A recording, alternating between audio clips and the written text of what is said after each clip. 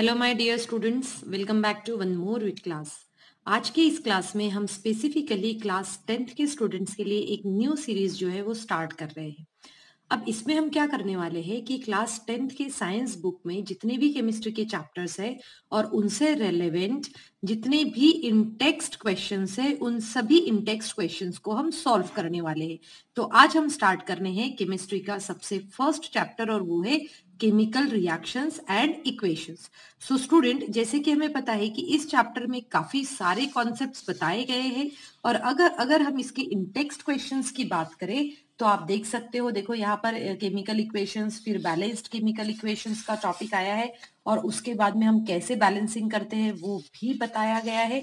अब हम देखेंगे इसके इंटेक्स्ट क्वेश्चंस। सो स्टूडेंट, यहाँ पर आप देख सकते हैं, यहाँ पर है इनके इंटेक्स्ट क्वेश्चंस। ओके, सो ये इंटेक्स्ट क्वेश्चंस जो है ये बहुत ज्यादा इंपॉर्टेंट होते हैं, एग्जाम में बहुत बार जो है इसके बारे में पूछा जाता है। तो अब वन बाय वन जो है हम इसके इंटेक्स्ट क्वेश्चंस को सॉल्व करेंगे। तो अभी देखो, सबसे पहला क्वेश्चन क्या है। फर्स्ट क्वेश्चन है, why should a magnesium ribbon be cleaned before burning in air. तो यहाँ पर ये कह रहे हैं कि मैग्नीशियम रिबन को जब हम बर्न करते हैं एयर में, उसके पहले उसको क्लीन क्यों किया जाता है। क्यों किया जाता है, क्योंकि मैग्नीशियम रिबन, अब मैं यहाँ पर समझाते भी चलती हूँ और साथ में आंसर भी लिखूंगी ताकि आपको ये समझ में आए। जिनको भी ये नहीं पता है वो अपनी पेंसिल लेकर बैठ सकते हैं और प्रॉपरली अपने ही बुक में उसका आंसर भी लिख सकते हैं। तो हमारा फर्स्ट क्वेश्चन क्या है, why should a magnesium ribbon be cleaned before burning in air. तो हम ये कहेंगे कि मैग्नीशियम रिबन जो होती है, मैग्नीशियम रिबन को प्रॉपरली क्लीन करना चाहिए। Magnesium ribbon should be cleaned properly because magnesium ribbon contain a thin layer of oxide. Magnesium ribbon contain a thin layer of oxide. अब ऑक्साइड की लेयर क्यों रहती है उसके ऊपर, क्योंकि मैग्नीशियम जब एयर के कांटेक्ट में रहता है तब क्या करता है, वो उसके साथ रिएक्शन करता है और वहां पर एक थीन लेयर बन जाती है। तो फिर हम ये कहेंगे, in order to remove in order to remove in order to remove layer of oxide in order to remove layer of oxide magnesium ribbon in order to remove layer of oxide हम कहेंगे magnesium ribbon should be cleaned. Otherwise वहां पर क्या होगा, वहां पर वो magnesium ribbon properly reaction नहीं दिखा पाएगी। ओके स्टूडेंट्स, अब आते हैं हमारे सेकेंड क्वेश्चन की तरफ। अब सेकेंड क्वेश्चन क्या है, ध्यान से देखो। Right a balanced chemical equation for the following chemical reactions. सो यहाँ पर 3 केमिकल रिएक्शंस दी हुई है और आपसे ये बोला गया है कि इसके लिए जो है आपको बैलेंस्ड केमिकल इक्वेशन लिखना है। अब देखो, वैसे तो हम बैलेंस्ड केमिकल इक्वेशन लिखना हम क्लास 9th में पढ़ चुके हैं, पर यहाँ पर अभी मैं आपको फिर से समझाती हूँ कि इसको कैसे किया जाता है। अब देखो, क्वेश्चन में जो है उन्होंने नेम दिया हुआ है और क्लास 9th में आई होप आप सभी ने सिंबल्स अच्छे से पढ़ चुके हैं और उसको याद भी है कि किस तरीके से लिखा जाता है सिंबल्स को। और अगर नहीं पता है तो हम एक बार थोड़ा सा टाइम निकाल के उनके फॉर्मूलाज और सिंबल्स जो है वो याद कर सकते हैं। अब देखो यहाँ पर क्या कह रहे हैं, सिंपल सा क्वेश्चन है, hydrogen plus chlorine gives hydrogen chloride. अब स्टूडेंट्स ध्यान से देखो, यहाँ पर हाइड्रोजन, हाइड्रोजन क्या है, ये गैस है और हाइड्रोजन के लिए हम कभी भी H जो है सिर्फ यूज नहीं करते, तो यहाँ पर ये क्या होगा, H2 होगा। ठीक है, H2 प्लस क्लोरीन क्या है, क्लोरीन भी एक गैस है, क्लोरीन गैस भी एग्जिस्ट करती है, एज अ Cl2 हो जाएगा। फिर एरो देकर अब हाइड्रोजन क्लोराइड बोला है इन्होंने, क्या कहा, हाइड्रोजन क्लोराइड। तो हम क्या करेंगे, यहाँ पर क्रिस क्रॉस मेथड अप्लाई करेंगे। क्रिस क्रॉस मेथड मीन्स कैसे, यही हमने क्लास 9th में पढ़ा हुआ है। जैसे मैंने यहाँ हाइड्रोजन लिखा, यहाँ पर क्लोराइड दिखा। अगर आपको क्लास 9th का NCERT का वो टेबल याद है अच्छे से तो आप इजीली बता सकते हो कि उसमें हाइड्रोजन के लिए H लिखा था और क्लोराइड के लिए Cl लिखा था। साथ में ही इसकी वैलेंसी जो हम लिखते हैं वो इस तरीके से हम इसकी वैलेंसी भी लिख लेंगे। फिर हम करते हैं क्रिस क्रॉस मल्टीप्लीकेशन। जब क्रिस क्रॉस मल्टीप्लीकेशन लिखते हैं तब ये आएगा H1Cl1, पर ये ऐसे ना लिखते हुए हम सीधे सीधे लिखते हैं HCl, तो यहाँ पर आ जाएगा ये HCl। सो इस तरीके से हमने फर्स्ट क्वेश्चन जो है इसका अटेम्प्ट कर लिया है। Hydrogen plus chlorine gives hydrogen chloride, तो यहाँ पर H2 plus Cl2 gives HCl। So student, balancing की मेथड एंड टेक्निक्स आपको पता है, तो यहाँ पर देखो क्या है, H2 है, Cl2 है, दोनों 2 है, तो इसलिए सिंपली मैं इसको यहाँ पर 2HCl लिखती हूँ। अब क्या है, यहाँ पर बहुत सारे स्टूडेंट्स के माइंड में ये क्वेश्चन आ रहा होगा कि ये क्या है, हमें यहाँ पर उसकी स्टेप्स करके दिखाना है। तो अगर क्वेश्चन सिर्फ 1 मार्क के लिए है तो स्टेप्स करने की बिल्कुल भी जरूरत नहीं है। अब हम आते हैं हमारे सेकेंड क्वेश्चन की तरफ। अभी हम स्टार्ट करते हैं हमारा सेकंड क्वेश्चन। अब सेकंड क्वेश्चन में क्या कहा है इन्होंने, ध्यान से समझो। इसमें कहा है, इन्होंने दिया है barium chloride plus aluminium sulphate gives barium sulphate plus aluminium chloride. So student, यहाँ पर फिर से हमें इसके फॉर्मूलाज को प्रिपेयर करते आना चाहिए, बनाते आना चाहिए, और फॉर्मूलाज भी हम बनाएंगे वही क्रिस क्रॉस मेथड से। तो पहले तो हम बनाएंगे बेरियम क्लोराइड का फॉर्मूला। बेरियम यहाँ हम इस तरीके से यहाँ लिखेंगे, बेरियम का होता है Ba और उसकी वैलेंसी आती है +2। फिर हम लिखते हैं यहाँ पर क्लोराइड का, क्लोराइड जो है इसको हम लिखते हैं Cl और यहाँ पर आ जाएगा -1। अब जैसे देखो, दोनों का जब आप क्रिस क्रॉस मल्टीप्लीकेशन करोगे तब ये बनता है BaCl2।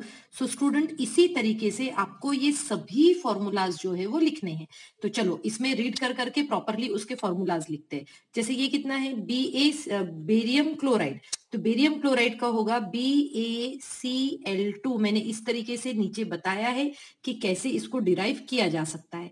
अब आया इसमें aluminium sulphate. So student, aluminium sulphate का फॉर्मूला होता है Al2SO4 होल थ्राइस। चलो मैं यहाँ पर इसका भी फॉर्मूला बताती हूँ।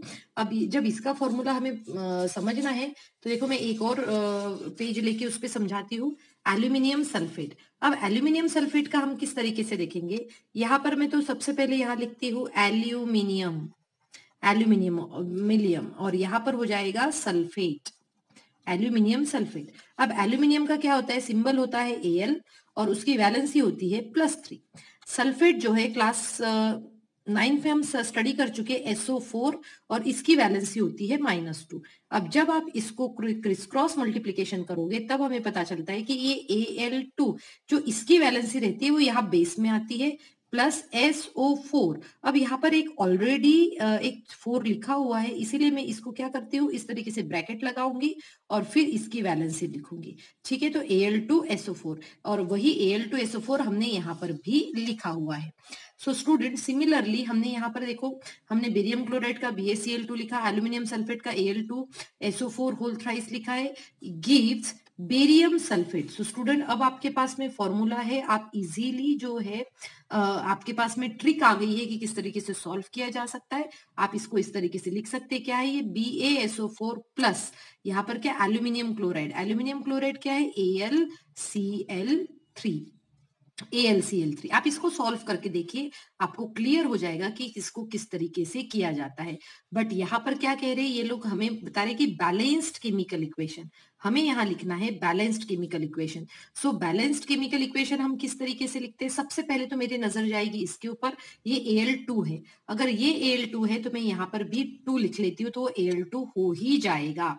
अब देखो, अगर Al2 हो गया तो ये S कितना हो गया, Cl कितना हो गया है, 6।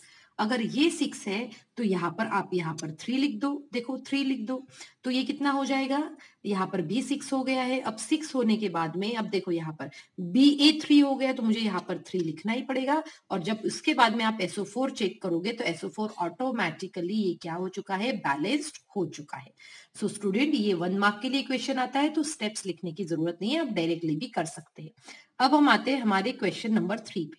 क्या कहा उन्होंने, सोडियम, ये मेटल के बारे में बात कर रहे हैं तो हम इसको ऐसा लिख लेते हैं, सोडियम क्या होता है, Na प्लस वाटर को हम लिखते हैं H2O एरो, फिर ये क्या है, सोडियम हाइड्रोक्साइड होता है NaOH प्लस, क्या कहा उन्होंने, hydrogen gas H2, hydrogen gas. अब देखो इसको बैलेंस है या नहीं है ये हम देख लेते हैं।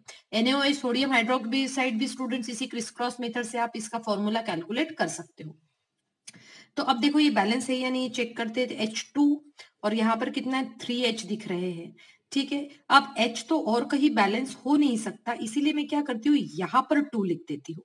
देखो यहाँ पर 2 लिखा, फिर हमने यहाँ पर 2 लिखा ऑक्सीजन को बैलेंस करने के लिए, तो ये कितना हो गया H2 4 हो गया है, और यहाँ पर 2 + 2 4। ये इस तरीके से 2 लिखने के बाद ये भी बैलेंस हमारा हो चुका है। अब ऐसे इस सिचुएशन में हमें फिर से पूरे स्टेप्स करने की जरूरत नहीं है।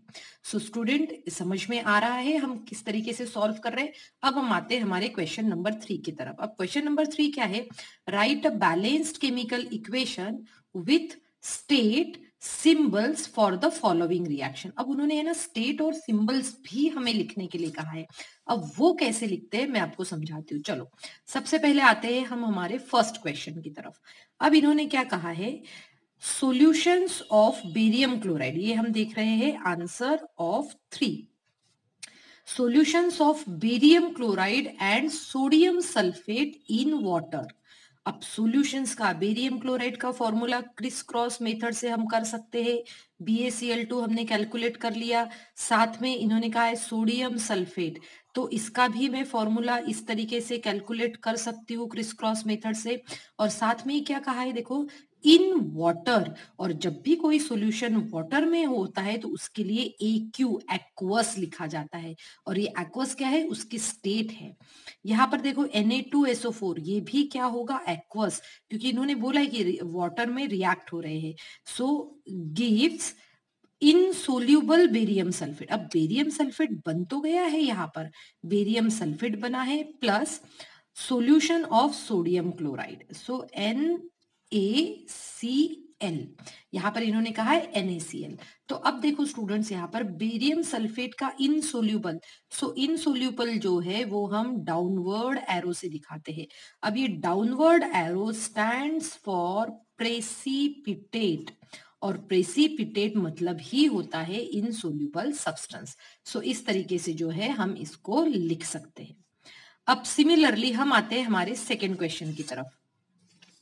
Second question, sodium hydroxide, sodium hydroxide solution in water reacts with hydrochloric acid solution, ये भी वाटर में है, to produce sodium chloride solution and water. देखो तो हम चलो इसको लिख लेते हैं क्वेश्चन को प्रॉपरली रीड करते हुए।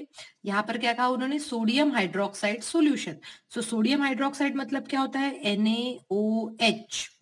NaOH, और किसमें है, ये भी एक्वस है, वाटर में बनाया गया सॉल्यूशन है, वो बताया है देखो, in water reacts with HCl hydrochloric acid, ये भी किसमें है, वाटर में है, and to produce sodium chloride, क्या है, क्या बनाया है उसने, सोडियम क्लोराइड सॉल्यूशन बनाया है एंड वाटर।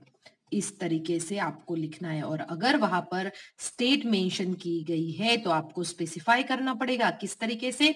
ये हम यूज करते हैं प्रेसिपिटेट के लिए, स्मॉल s हम यूज करते हैं सॉलिड के लिए, अगर सॉलिड दिया हो तो स्मॉल l ये हम यूज करते हैं लिक्विड के लिए, और यहाँ पर हम आएंगे स्मॉल g हम यूज करते हैं गैसेस के लिए, ठीक है, और AQ हम यूज करते हैं वाटर सॉल्वेंट के लिए।